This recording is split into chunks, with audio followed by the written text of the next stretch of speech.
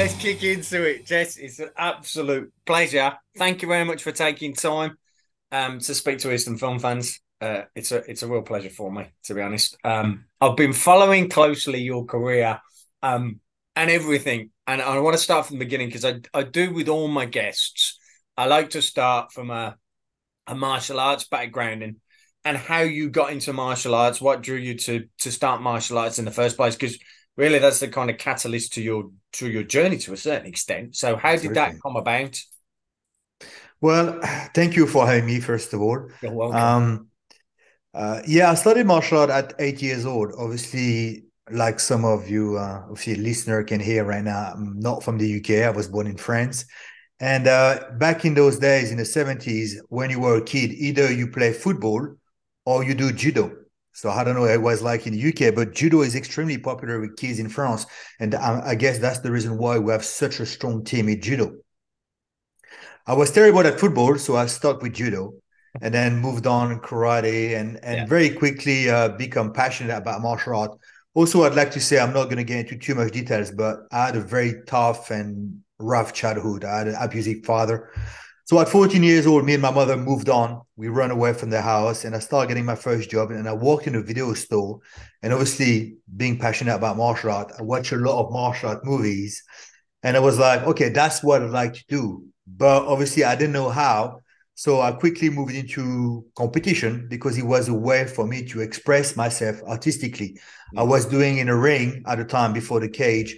I was doing in a ring what I wish I would be doing in the front of the screen. Ah, interesting. Okay, so that's interesting. So actually, you kind of saw that and thought, actually, that's what I want to do. But then, from your martial arts background, obviously, you got into it was MMA at the time back in the day before it was even UFC, and you started to get into that arena. For all the journey that took you there was the journey from your life, really, because you got into something that you were passionate about. It drew you away from bad influence in your life or whatever to get away from it, and you took you on this journey. So MMA and then transition to UFC. I mean, that was quite big in the UK when it came. It kind of hit us. It was huge in the States and stuff, but came over here. And what was that transition like from MMA to UFC? Was it something that obviously a natural step up to do, but obviously it was a big eight. It was all of a sudden it was this big thing, obviously. Well, I started fighting in Thai boxing initially in Right. 1987. And obviously, because I watched all those martial art movies, I would introduce different kicks than I would see in those movies, like Taekwondo kicks. And Yeah. my instructor didn't really like that. So I moved on to Japanese kickboxing. And I fought in the US in 1993. And back then, they had the first UFC on TV. And Mm. that's the first time I witnessed it. And I was like, okay, I want to do that. I came back into Europe and then moved to the US in 95, start doing some of the early MMA, what we used to call bar knuckle or nose bar fighting, which was Yeah. like very much underground. And then Mm. moved to the UK in 96. And that's where the UK MMA scene really started with people like Lee Asdell, Milton Keynes, and Andy Jardine here in the UK, in London. And with the first start, small promotion. So I started competing in those, and the early 2000 cage race started and took it to a different level. And I Mm. fought in cage race number two as the main event. And then I moved to Japan for a while to really improve on my grappling skill. So I stayed in Japan for 1 year, came back here. And obviously the MMA obviously already became bigger. We had the first UFC show here at I think it was called Brawl in the Hall or something like that, which was massive. And then I kept competing internationally in the US, in Asia, in Japan, and then eventually fought for the UFC when it started getting a little bit bigger. Now, it was nowhere near as big as it is now, but it Yeah. was becoming bigger. I think they were before Conor McGregor and then after Conor McGregor. Yeah. But Mm. still, I got to Yeah. fight in the O2 Arena in front of 20,000 people on pay-per-view around the world, which is something on its own. Two. There was two excellent fights, and I think probably highlights, and I'm sure you'll pick them out.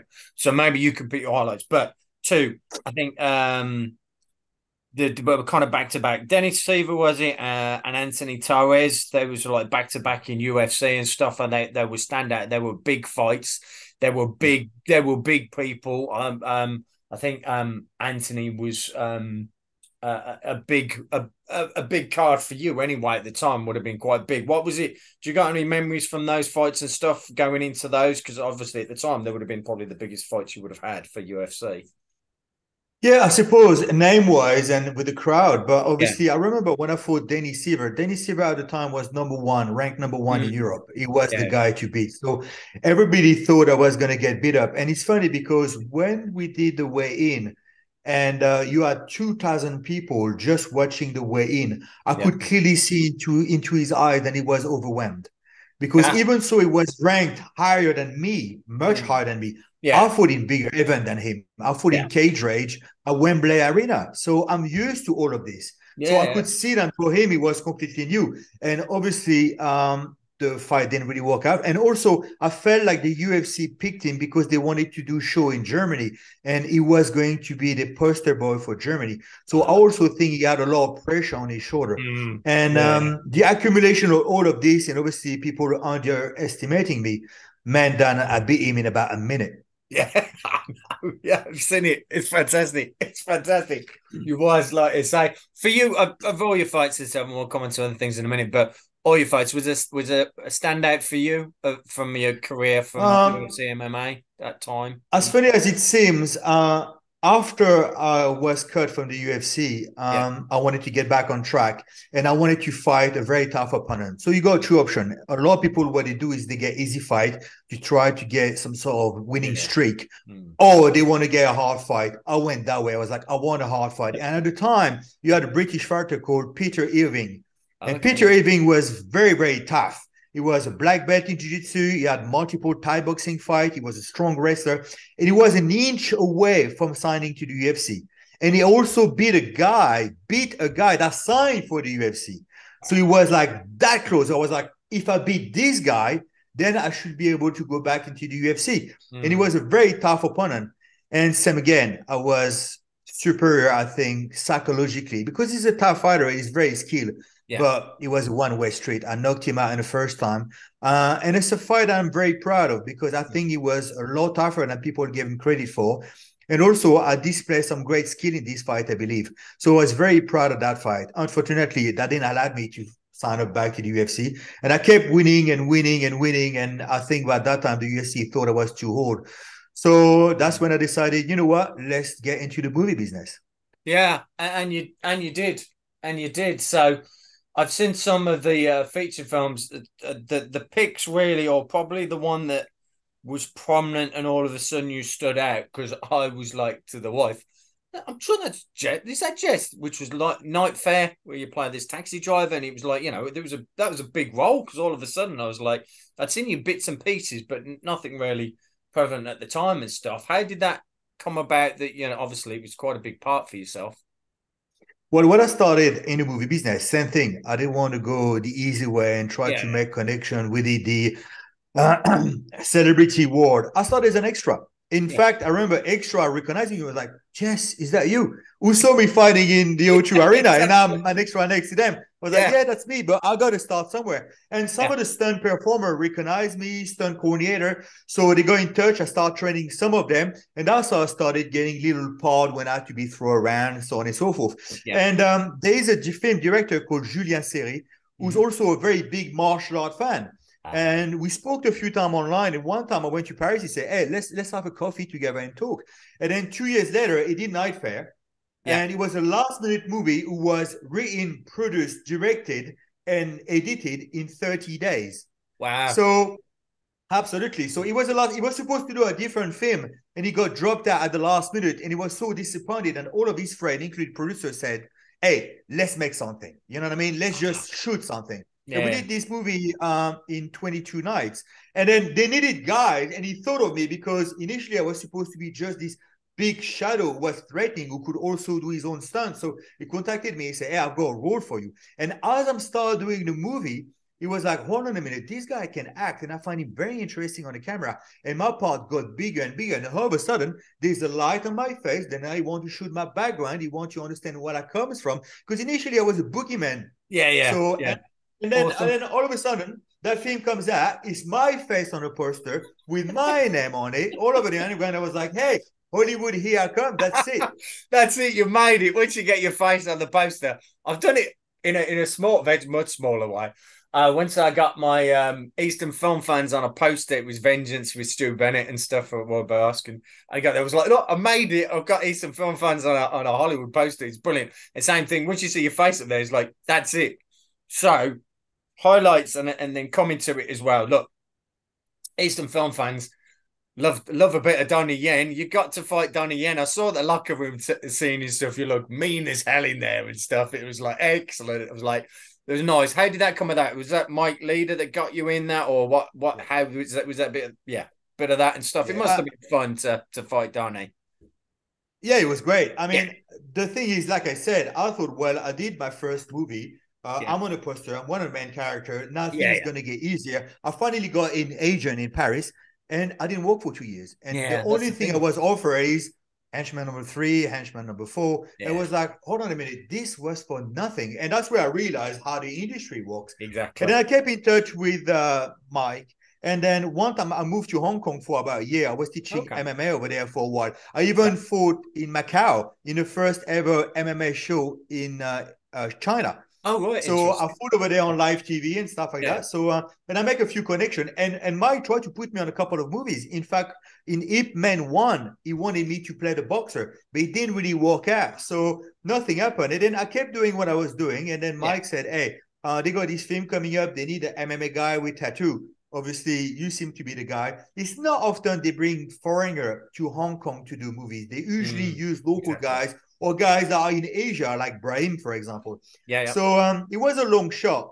But I did a tape. I sent it to them. And straight away, I got picked. And I went over there. And I remember flying for 12 hours. And as soon as I landed, I started rehearsal. There was no break. No, we're going to take you to the hotel. None of that. Rehearsal all day. The stunt team wanted to see what was my skill, what I could do, how quick I could learn choreography.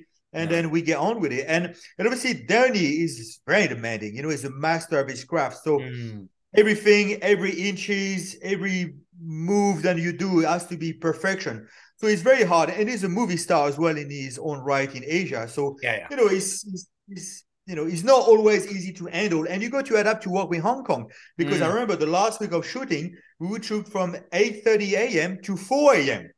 At midnight, they would bring a burger and say, oh, there you go. That's your food. I was like, oh, okay. So you got to be able to work with those very high expectations and very high pressure. But I did okay. I was happy to work with Donnie. And there you go.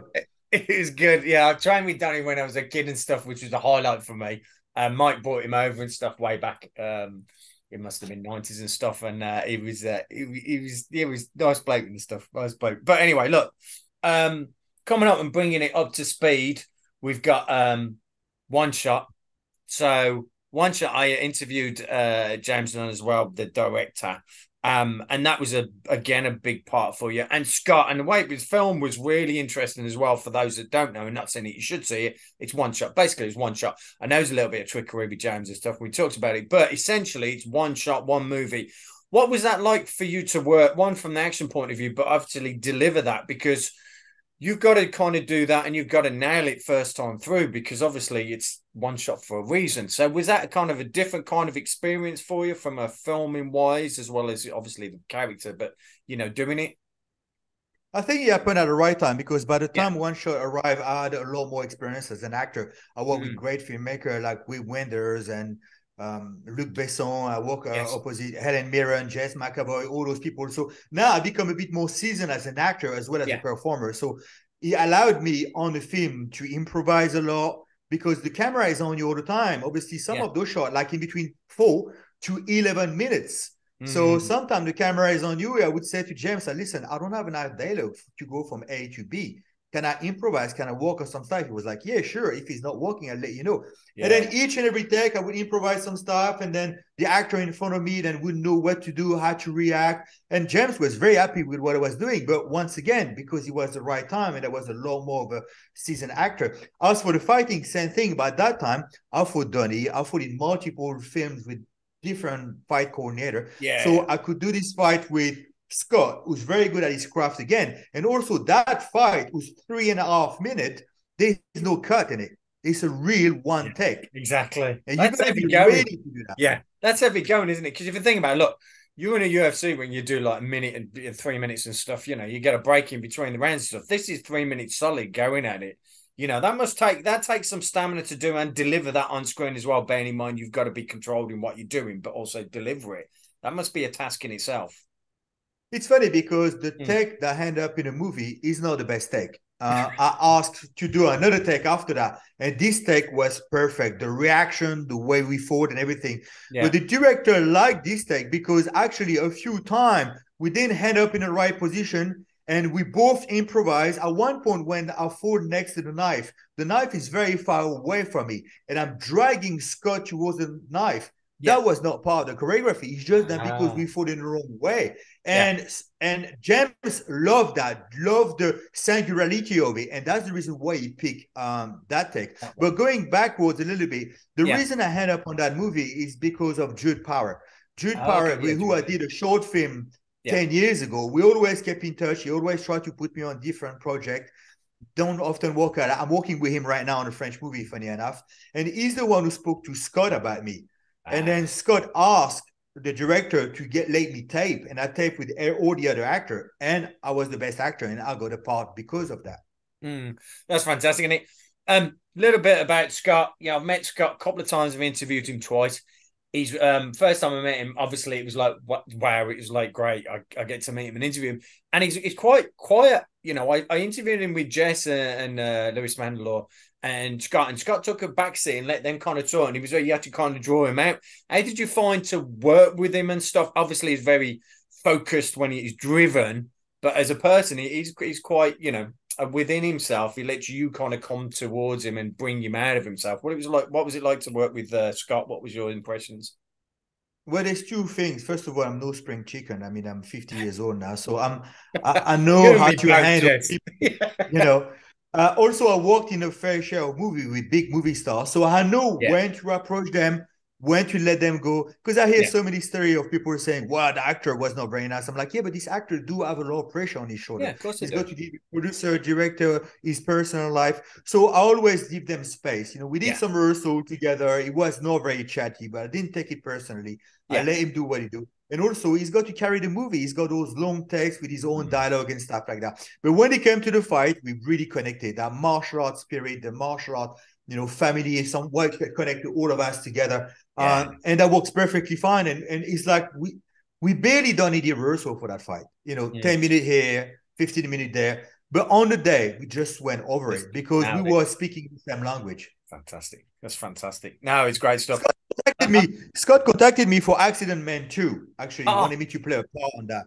He was interested for me to play the clown. Yes. But I think eventually we realized I was not quite the right person for that. And I think the guy that he picked is perfect for it. Yeah. No, it's fantastic. I'd like to see the rematch. I'm sure it'll come round. You've got plenty of fight in your left, Jess. You'll be fine. You got loads. You'll be good. You'll be good. Couple of things. One other thing before we get to Ganapath, which has just come out. One Ranger, Thomas Jane, Jesse V. Johnson, again, great director. I love him. He brings it. He brings a passion and stuff. That would have been cracking cast. Thomas Jane as well. That must have been a real a big one for you from an action point of view. It went down well with the fans. I've done so many big movies, sometimes just as a performer, as a fighter. But sometimes what's missing is the passion. The passion sometimes disappear. And with Jesse, that's what I love about Jesse. He's very passionate about cinema. He loves it as much as I do. And that's what connected us. And I loved working for him. I loved that we both created this character of Oleg. And it was great. It was great. A lot of fight, obviously. A little bit different because we don't have that much time. And this time I don't have a martial artist in front of me. So we got to make it work. And sometimes we only had 90 minutes to shoot a fight. 90 minutes is nothing, literally nothing. So, but I'm quite happy with the film, what we done, considering the budget. I think I still managed also to create a great character. I was supposed to do another movie with JC in Spain recently, but the movie's been pushed. I think something to do with the SAG, I suppose. So I think me and JC are going to meet again, but it was a fantastic experience to work with someone who's so passionate. Yeah, I love Jesse. Your passion just comes through. It seeps from himself. It's a pleasure when I interviewed him. It's great, and I'll look forward to whatever you do in the future. So bring you smack up to date. Ganapath just come out and stuff. It looks absolutely bonkers on the trailer. I've not seen it yet. It's literally just come out. Absolutely bonkers. Some great people in it. Brandon's in it. Luke Charles in it. Yourself, can you tell us anything about it? What got you involved? Anything about the film and stuff? I'm dying to see it. I've not seen it. I've just seen the trailer and it looks absolutely crazy. So I thought we've got to get you on just to talk about that. It looks nuts. So how come you? What was the getting you involved in that? How come that came about? Well, at the time, I was working with the stunt team on Expendable 4, and I received a phone Yes. call from Marcus because Marcus initially was the first stunt coordinator on it. And then after Vincent took over, but Marcus was looking for fighters. So obviously he contacted me. And when they contacted me, they were treated me like if I was a stunt performer. I was like, guys, if you want me on this, I got to be an actor. I got to play a part. Yeah. And then I didn't get any news. And then 24 hours before start shooting, I got a phone call and say, hey, this is the contract. You're starting tomorrow. So at the time, every production were really COVID crazy. So we had to do so many tests. Like before you start filming, 3 tests a week, mask on all the time. On this movie, it was completely the opposite. First day of shooting, I've got 160 extra around me in this frozen warehouse because it's right in the middle of December. I'm barefoot, half naked. Not a single one of them had a COVID test. Not a single one of them have a mask. Everybody on this production caught COVID. Everybody, including myself. That's the only time I had COVID, and I caught it during that, which was disappointing because for Christmas, I booked this wonderful hotel with amazing food, and I could not test anything. Now, as for the film itself, the fight coordinator was Tim, with Yeah. whom I work on One Shot again. Yeah. Tim Yeah. is Tim Man, obviously, for people who don't know, is a Yeah. fantastic coordinator. Yes. You. Yeah. Brahim, my good friend, and we worked on obviously Big Brother together, but me Yes. and Brahim know each other for a long time. So he Yeah. was like back with the family, if you will. So Yeah. Yeah. if anything else, because it's something else to work in a Bollywood production, but Yeah. at least I felt like I was among some of my friends, so I felt kind of It comfortable. is. It's nice to see it. Brown yourself, later. There's a lot of you that all and I like the way you used earlier in the interview. They're like the martial arts kind of family and stuff. And it is, we did. I know you did the Fighting Spirit Film Festival, which I couldn't get to, which Sue runs and stuff, but I do, and we do the Birmingham one. I get to on occasion, which is fantastic. And it is a family, and it's great to bring all those together. And it must be fantastic when you work on the productions and you see, your fellow, your mates and stuff really on there as well. It must be fantastic. Look, couple of questions left for you. So, what have you got, or what can you tease us? What's upcoming? What are you up to next? Flying off to something next week, but what are you? Well, at the beginning of the year, I did Yeah, a film called Back in Action with Cameron Diaz and Jamie Foxx. So I've got a fight sequence on that. I cool. had a small role which was very much cut because I had to do the ADR. Unfortunately, it was very violent. I didn't know how they would get away with it because it was for Netflix. It Oh, was a film with Kevin Hart. Sorry, the beginning of the year was with Jamie oh Foxx. yes, It was yeah, with Kevin Hart. It was a comedy. And I yeah. was like, this scene is very violent. I had quite a bit of dialogue. And I play an Irishman in it, which was a bit different.